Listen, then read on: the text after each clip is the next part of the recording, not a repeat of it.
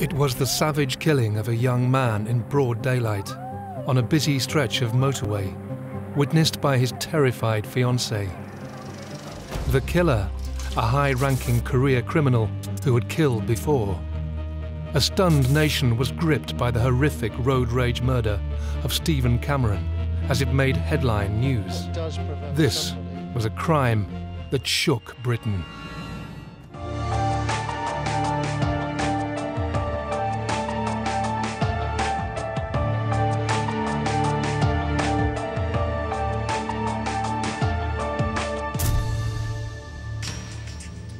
"21-year-old electrician Stephen Cameron was in the prime of his life. But on the 19th of May 1996, a lethal confrontation on a busy M25 motorway slip road would cost him his life. Police are describing the attack as a case of road rage. They're appealing for witnesses to the murder, which happened earlier this afternoon on a slip road between the A20 and the M25 near Swanley in Kent. Kent police launched a huge investigation, sparking an international manhunt to bring Stephen's killer to justice. This is the story of the brutal murder of Stephen Cameron, told from the inside through the eyewitness accounts of the family and the detective at the heart of the case.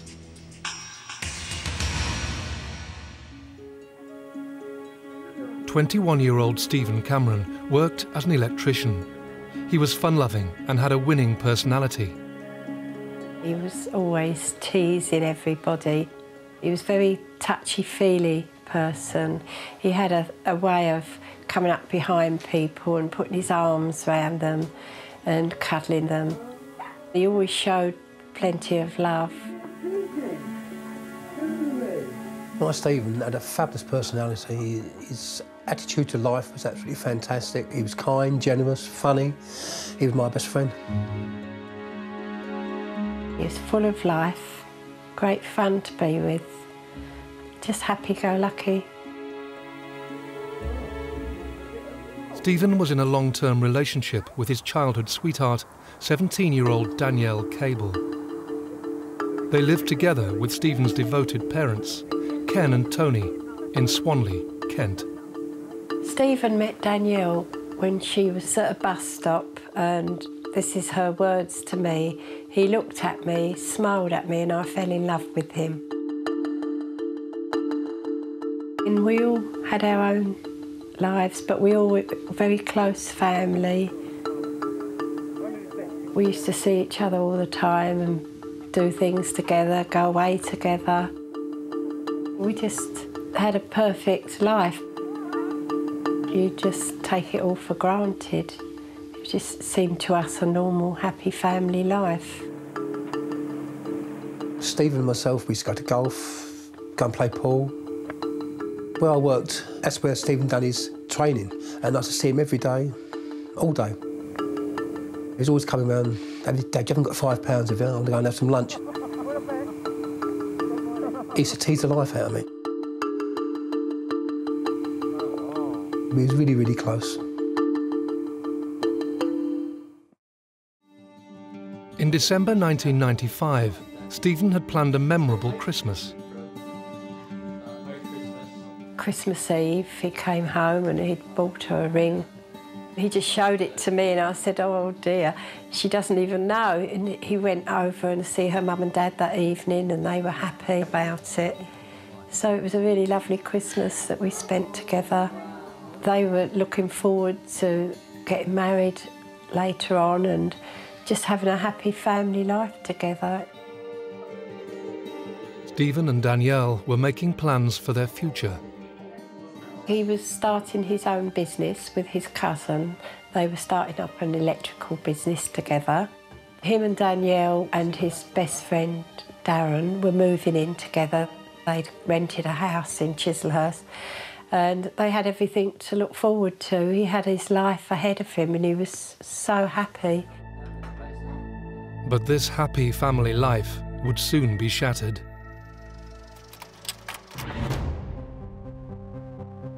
Deep in the heart of the Kent countryside, just 10 miles from the Cameron family home, lived one of Britain's most notorious criminals, Kenneth James Noye.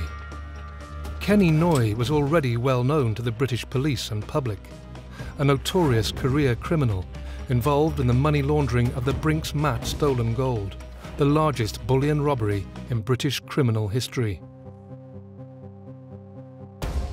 We knew he was a criminal.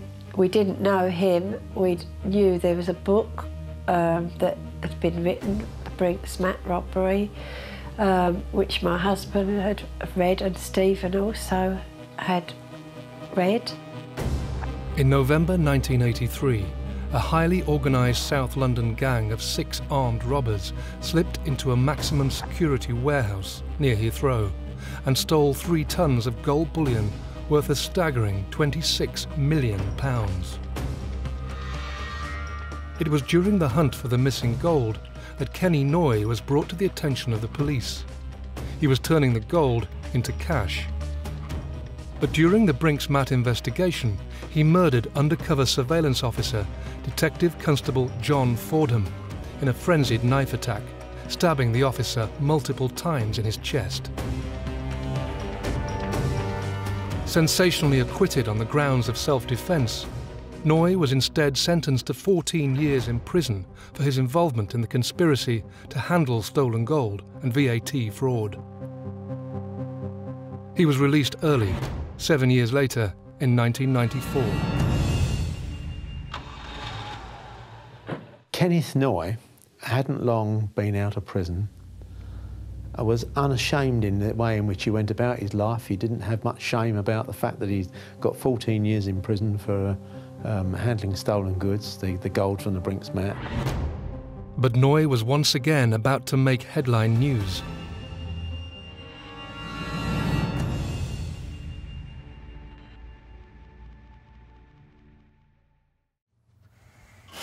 It was a seemingly normal Sunday morning at the Cameron family home. Because they'd been out the night before and Stephen had been drinking. I control myself. That morning, I had my 2 little granddaughters staying. They'd got in bed with Stephen and Danielle and was laughing and joking, and he told them that he was going to have them as his bridesmaids, and he was describing to them what sort of dresses they would have. I was up early because my mother, who lived across the road to us, wasn't very well, and she was in bed and I was going to go shopping. Stephen got up and he said, you're going to cook my breakfast, jokingly, and I said no. I said, I'm off out.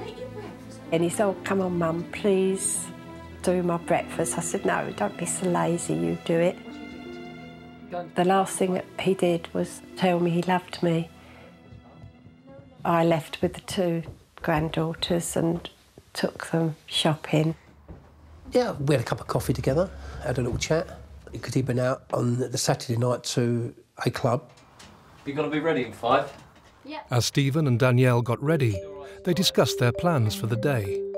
Stephen was going up to London to buy some bagels for all his friends. They were all going to a football match that afternoon to watch Danielle's brother play football. Stephen suggested to Danielle that she drive the Bedford van. I'm going to drive. You'll be all right. Danielle was driving because they'd been out the night before and Stephen had been drinking. Danielle, never driven on a motorway in her life. She'd only just passed her test. Stephen decides that, Danielle, you can drive the vehicle, we'll go out and get some shopping. She was very reluctant to do that, but accepted that perhaps to please him she would drive it and get a motorway driving out of the way, as it were, but she wasn't very happy about it, especially a van. It was on a Sunday, it was about 1:10 I was watching the Monaco Grand Prix. Just started the warm-up lap and Stephen went off with Danielle. As they set off from their home to drive to London, they were unaware of the danger ahead of them.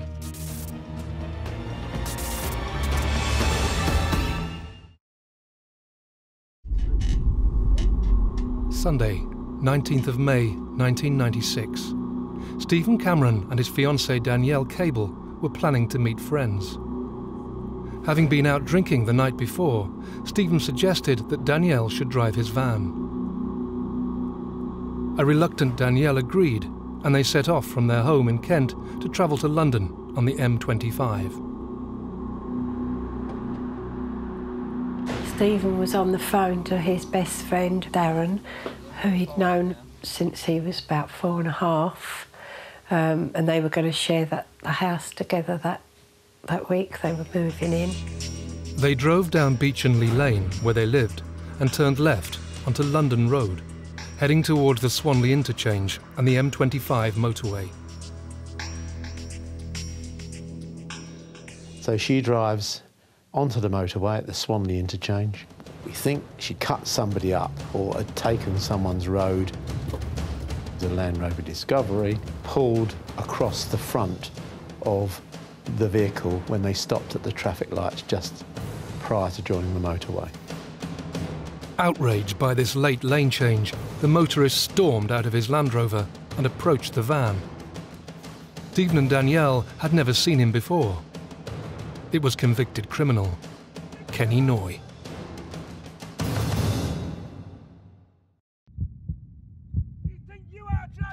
Danielle is in a dreadful state at the driver's wheel of this rascal van.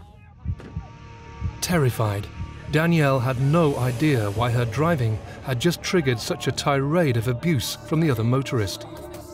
Stephen stepped out of the van and approached the raging driver. Stephen wasn't even driving. He was just protecting his fiancée, which any man would do.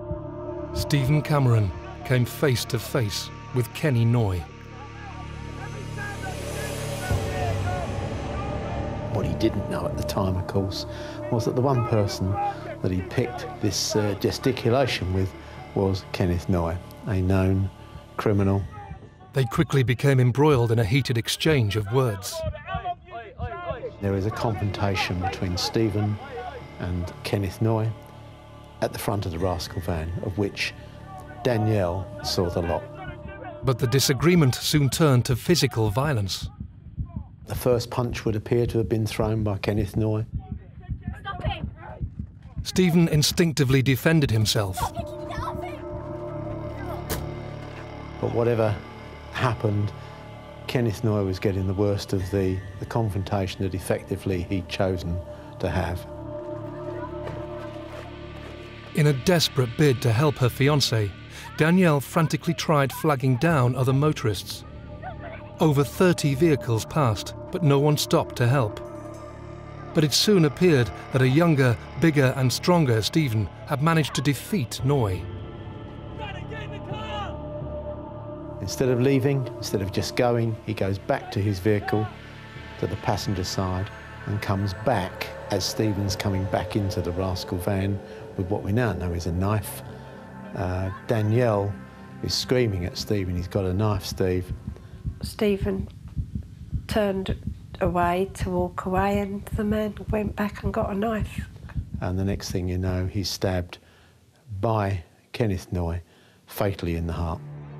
Noye twice plunged the knife into Stephen's body, puncturing his heart and liver.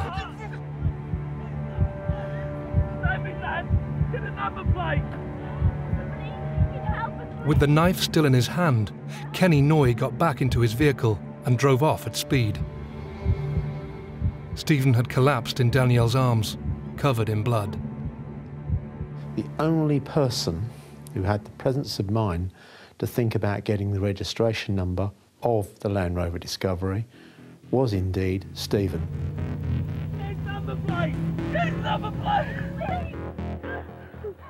With Stephen dying in her arms, a distressed Danielle phoned for an ambulance and then quickly called Ken Cameron. When Danielle phoned me, I just went into total panic mode. Stay calm. Stay there.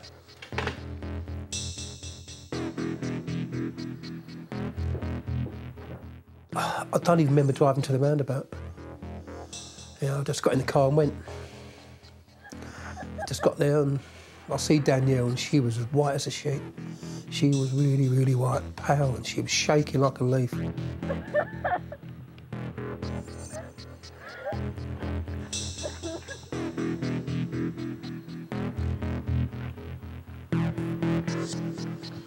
So I sat her in the car and I went over to Stephen and, yeah.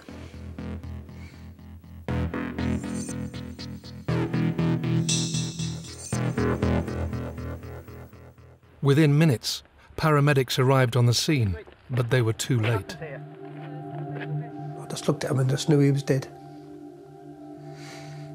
He was as white as anything, and I just knew he was dead. They knew he was dead. That's an image that's actually burnt into my head. I can still see him laying there. I was numb. My body just felt totally numb.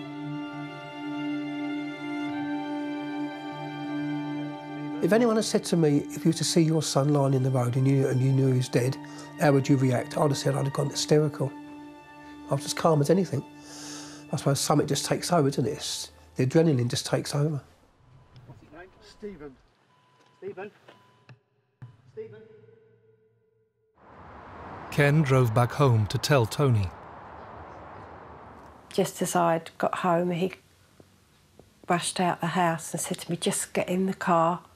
And I see Danielle was sitting in the front, so I got in the back with the two girls, not knowing what it was. And I always remember looking at Danielle, and she was staring straight ahead. Her face was as white as snow. And I knew by my husband's panic that something was wrong. And I remember my husband was driving frantically, and he said to me, Stephen's been stabbed. I just felt my heart was going to come out of my chest. It was just thumping and thumping, and I just couldn't understand, you know, what was going on. I remember phoning my son. I was panicking, and I thought, I've got to phone the two little girls' mum to tell them to meet us at the hospital, because I didn't want them to be there. Danielle just sat there as quiet as anything. He never said a word. We went into a small room and we all stood there just waiting for news. I knew Stephen was dead, but I couldn't tell her.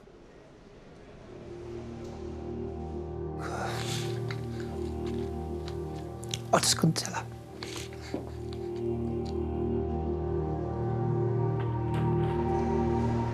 The doctor came in and he told us that they couldn't save our Stephen. He'd died.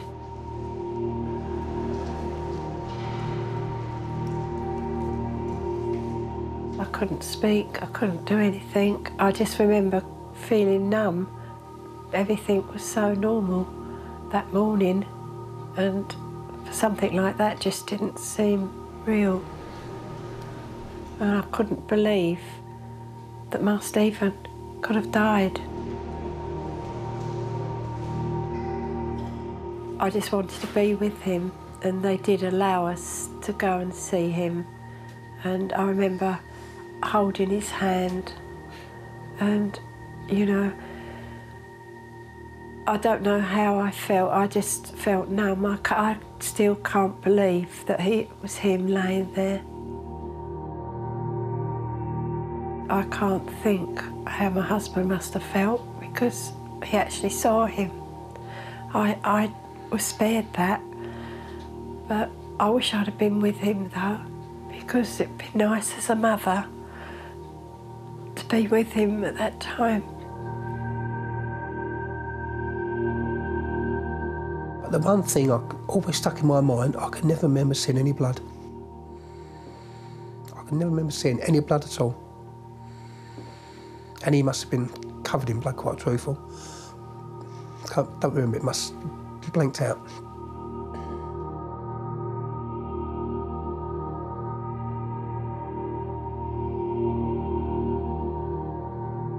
When your child leaves the house, you wave them goodbye, but you never think you're not going to see them again.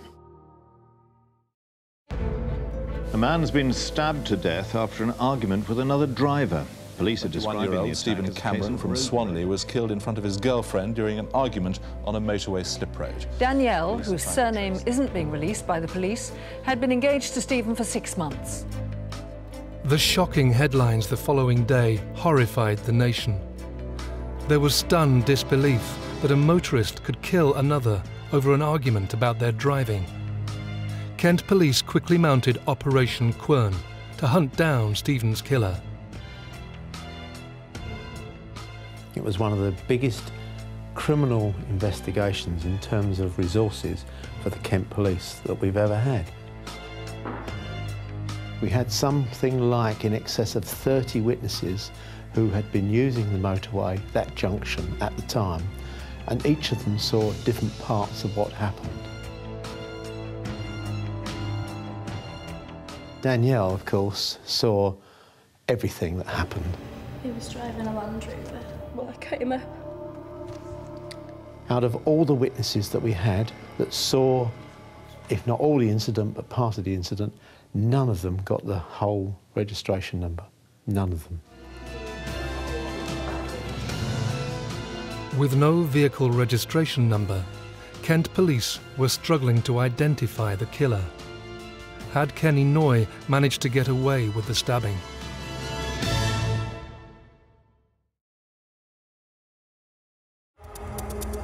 Electrician Stephen Cameron was in the prime of his life until he was fatally stabbed during a road rage incident on a busy motorway slip road. His dying words to his fiancée were to note down his killer's number plate. Kenneth Noye, a notorious criminal, had fled the crime scene. There was someone out there that had stabbed Stephen and I wanted them caught. Although we had witnesses who could say what happened, nobody identified the person, no one knew who he was, and we were in a very difficult position because we didn't have any forensic evidence that would link a suspect to the scene. There is a CCTV camera at that junction, and on that particular day, the 19th of May, it was not working. With no forensic evidence and no CCTV, Kent police were struggling to identify the M25 killer. The man disappeared in what we knew was an L-registered Land Rover Discovery. Difficulty you had was, of course, we didn't have the entire registration number. The police national computer showed 18,000 plus L-registered Land Rover Discoveries, and they're only the legitimate ones that were registered in the UK. But when you spoke to the witnesses, we had about 5 different colours. The colours ranged from green to maroon to blue to grey to black. Very soon we realised that we were going to find it very difficult to find that particular vehicle. If you don't have that significant lead for a named person within the first 48, 72 hours, you know it's going to be an uphill task.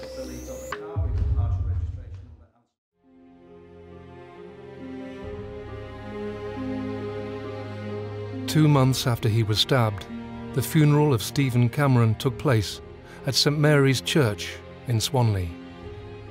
Friends and family gathered to pay their respects and say their final goodbye.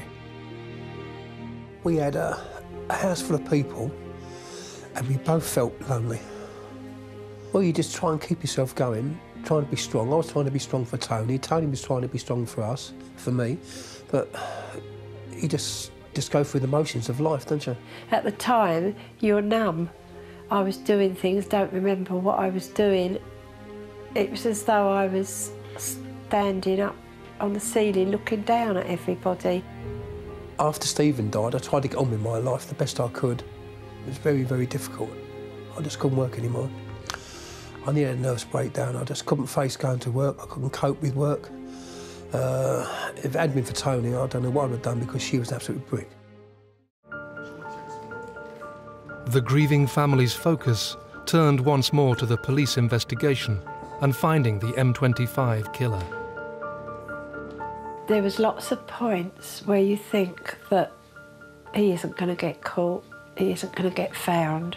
And that was the worst part, not knowing where he was. We wanted him caught. For Stephen's sake, we would have gone to the ends of the world for that to happen. I did start to question if they would actually catch him in my own mind. I used to phone up Nick Biddis, the superintendent, and beat him up every week on the phone. I used to give him a hard time. There is always a pressure for us to solve such dreadful crimes. There's pressures both from the police, as it were, the public, the media, and especially the family. I mean, Danielle's lost a fiancé, Ken and Tony, of course, they've lost a son.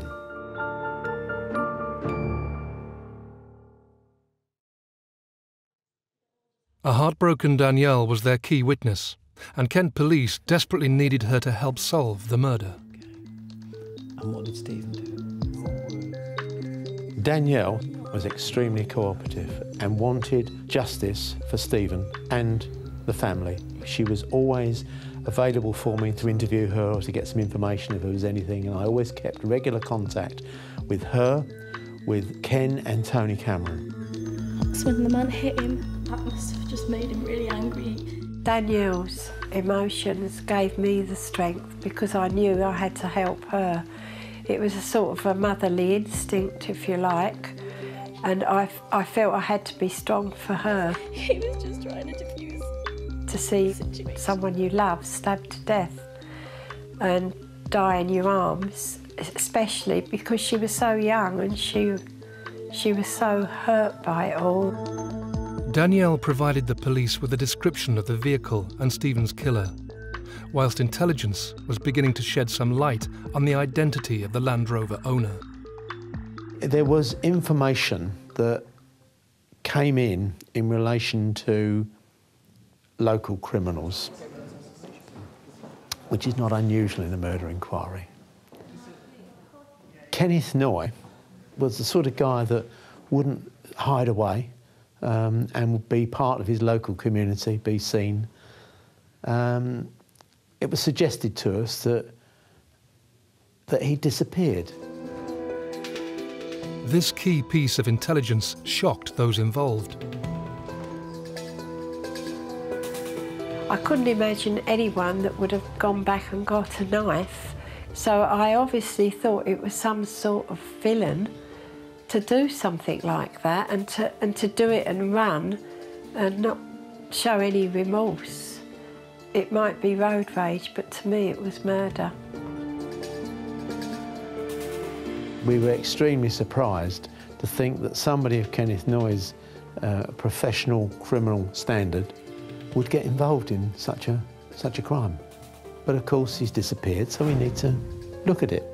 We never for a moment imagined that he would have been there to have murdered Stephen. It was 1,000,000 to 1 chance that he would meet such a criminal. I didn't believe it.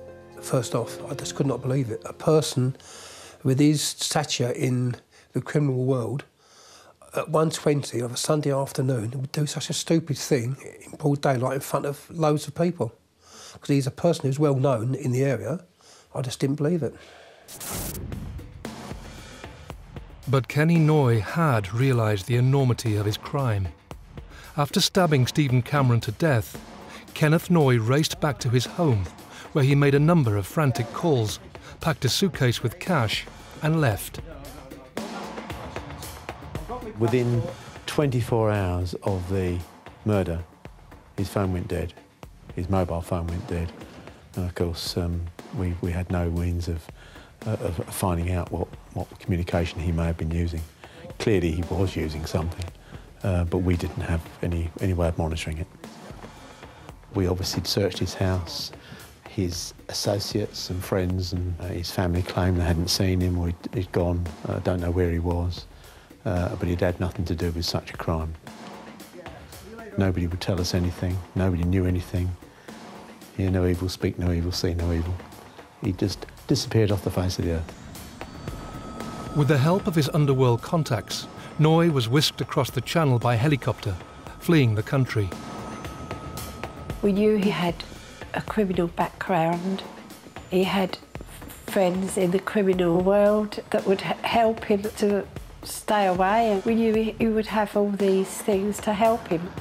He was desperate to cover his tracks and raise as little suspicion as possible.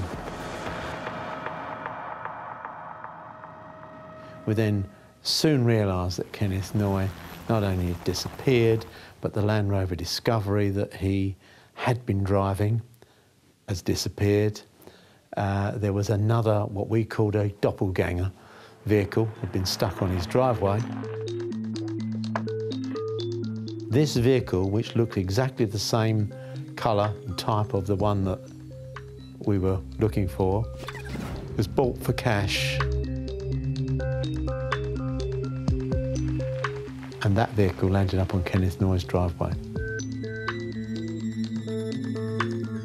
I think it was put there so as if anybody was casually passing by to say that, you know, Kenneth Noye's disappeared, but his vehicle's still on his driveway.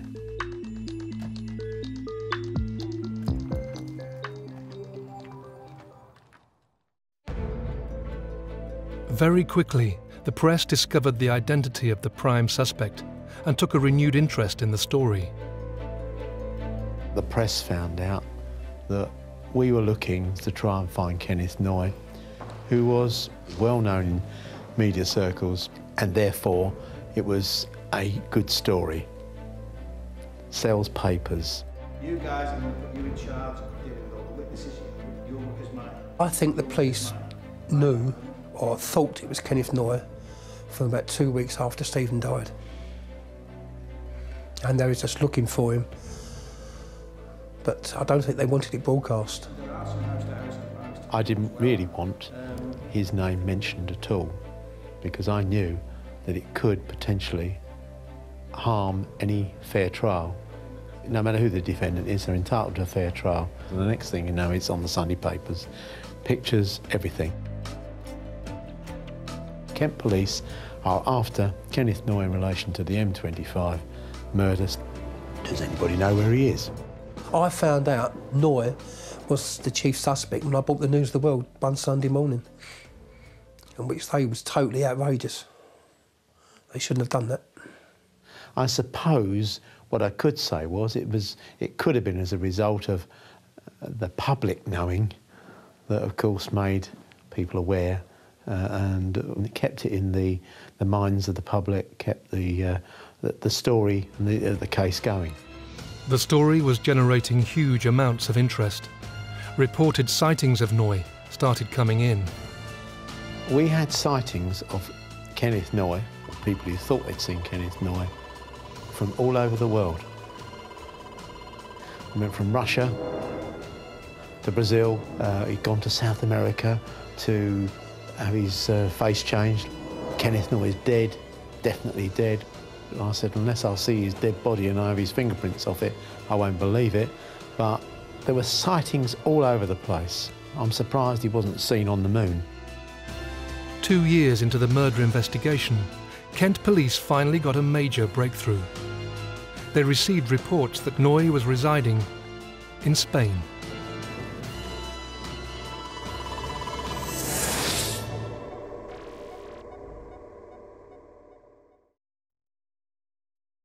Noye kept a very low profile and, of course, changed his identity with a new passport in the name of Green. His lifestyle was one where he was living in a very remote house. He would be drinking in bars. He was keeping himself to himself, but clearly wasn't a hermit. The police needed to confirm that the sightings were indeed that of Kenneth James Noye. But media intrusion into the investigation was making things difficult. The problem I had was the minute I sent any officers abroad, it would only be 24, most 48 hours before the press found out. Eventually, I ran it as a secret inquiry. I sent the officers out there with the remit, all I need you to do is to go out there and see if you can see this guy and tell me whether it's Kenneth Noye. Don't forget that in 1984, Kenneth Noye had killed a police officer in the grounds of his house at West Kingsdown, and I've sent 2 officers out with absolutely no backup to a foreign country to see if they can find this man and identify him. With their mission outlined, the undercover surveillance officers tracked Noye down to a bar. Those officers actually knew Kenneth Noye because of obviously his previous convictions, and they gave me a positive response. It's definitely him. It was a big major breakthrough, but it was sort of opening wounds up, because 2 years on we were, you know, settling down a little bit. But bringing Kenneth Noye to justice was by no means a straightforward feat. We still hadn't got either any forensic evidence or anybody actually identifying Kenneth Noye as the person who stabbed Stephen Cameron. But the bottom line was that in order to link him with the crime on the 19th of May, I needed Danielle to identify him. She actually was the only one that actually looked him in the eyes and saw him that day. It was now up to Danielle to bring Stephen's killer to justice. But 2 years after the stabbing, would Danielle be able to positively identify her fiancé's killer?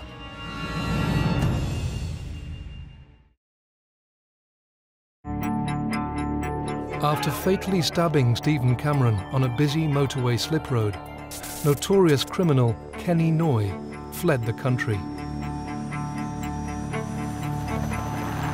It sparked an international manhunt to bring him to justice. Having finally located Noye in Spain, Kent police now needed to positively identify him as Stephen's killer. There was only one person who was capable of doing that, the only person who witnessed the entire murder, Stephen's fiancée, Danielle Cable. The identification out in Spain was, in my view, the most significant point of the whole investigation. Clearly, if she didn't identify the person out there, who we knew was Kenneth Noye, as the person who had killed her fiancé, Stephen Cameron, then the whole case in terms of Kenneth Noye would have fallen apart. And I kept regular contact with Danielle, told her that at some stage, Danielle, it may be that you have to go somewhere outside this country and you may have to try and identify the person responsible.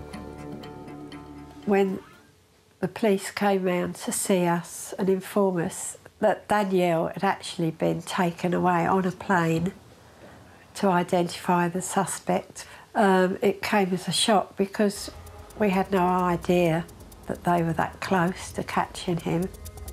He didn't tell us where. He just said Danielle was on the plane as I speak to you at the moment. We think we found him. I was elated. Cried my eyes out. Oh, I was really concerned. I was really worried about her because I knew she would be upset. I knew she'd be frightened.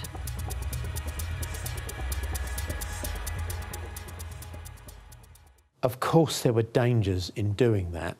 There were dangers for her welfare, so much so that when we eventually decided that she'd have to go out there to do this, I decided to do it in as public an area as possible.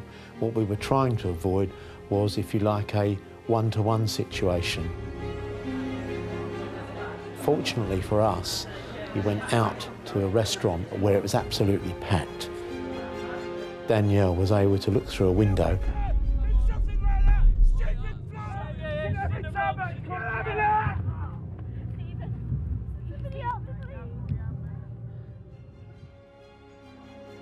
And she was positive in her identification. Nick Bidis phoned us and said, "We've got him, she's ID'd him, it's him." And we were just, you know, so relieved. It's about 2 years after Stephen died, which was an eternity, but it actually found him. We were then able, as a result of that identification, to obtain a warrant for his arrest in the UK. Within 24 hours, Kent police were granted a warrant for Kenneth Noye's arrest. Kenneth Noye was a creature of habit, and he was a person who frequented much the same bars in the Barbat area, and he was located in a particular bar where he was sitting outside on the seafront, and he was accompanied by a young lady. The Spanish authorities were actually fully briefed as to Kenneth Noye's previous convictions and his previous history as regards his violence towards officers, and they, I can assure you, took no chances when it came to arresting him. He was very quickly grabbed, immobilised, handcuffed and taken into custody. With Noye arrested, the process for his extradition back to the UK began, a lengthy process that would take a year to complete.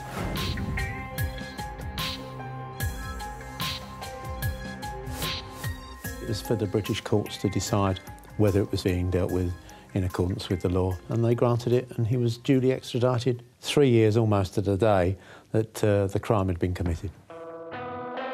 Initially, he claimed he had nothing to do whatsoever with the incident on the M25 on the 19th of May and knew nothing about the murder of Stephen Cameron, and that the British police were after him because of him being acquitted of murder of a police officer. That was his claim. That is the problem. That is the problem with everything that happened last time. Once he was brought back to the country, he then accepted that it was indeed him that had killed Stephen Cameron on the 19th of May, but that it was in self-defence. The guy actually attacked me. That's what you've got to understand. He attacked me. He had to hold his hands up. Yes, I was there, it was me, but it was self-defence. But it was never self-defence. Stephen wasn't carrying a knife, he was the one carrying a knife.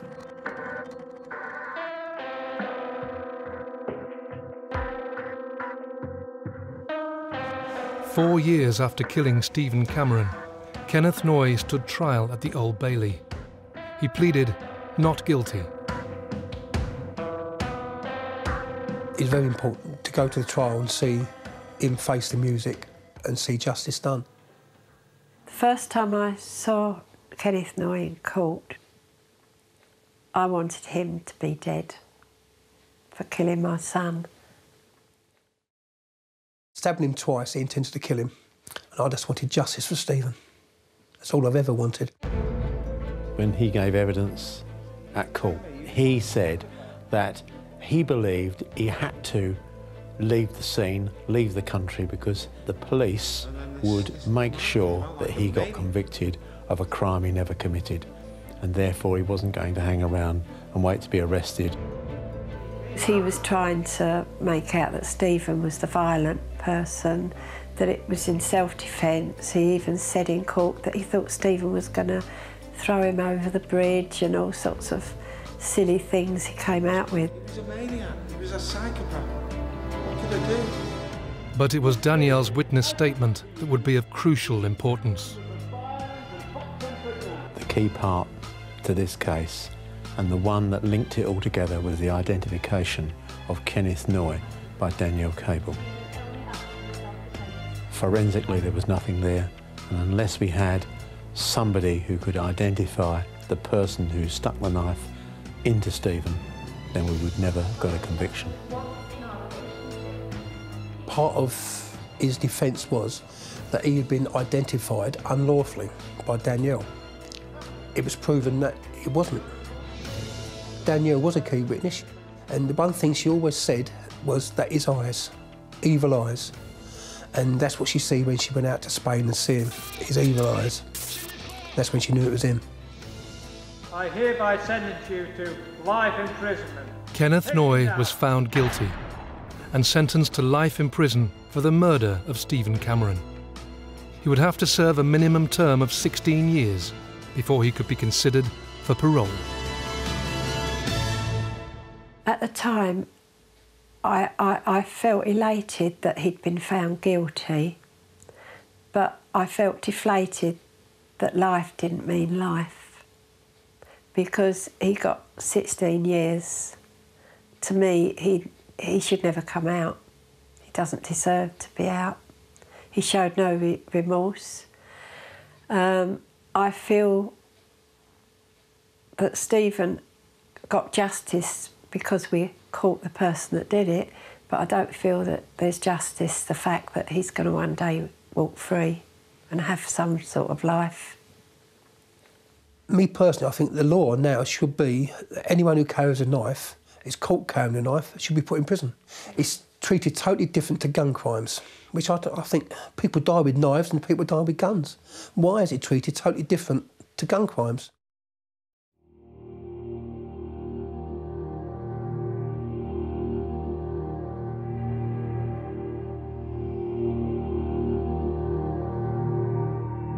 I don't know where she is now.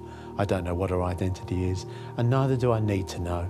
All I want to make sure is that she can get on and lead the rest of her life in a happy way and a content way. We haven't seen Danielle since 1998, and we absolutely loved Danielle. She was a wonderful little girl. She really was a wonderful little girl, and we both miss her. She was a very brave girl to have done what she did, because she could have easily turned around and said, I'm sorry, but I'm not going to get involved in it because it's likely to be a problem. But I think she's a very brave girl and should be given all credit for that.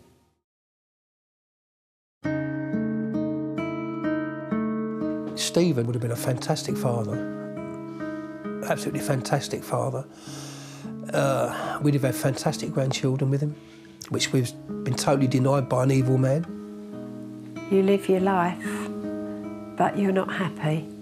Inside, your heart's broken. No one can mend that.